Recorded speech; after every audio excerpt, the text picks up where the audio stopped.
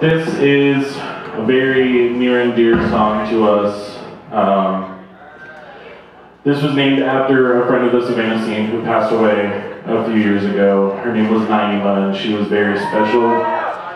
If anyone met her, you're extremely lucky. She was absolutely incredible, and she was really lovely. It got to a point where she had an infection in her lungs, and she had to choose between whether or not she could afford medication or afford to feed her kids.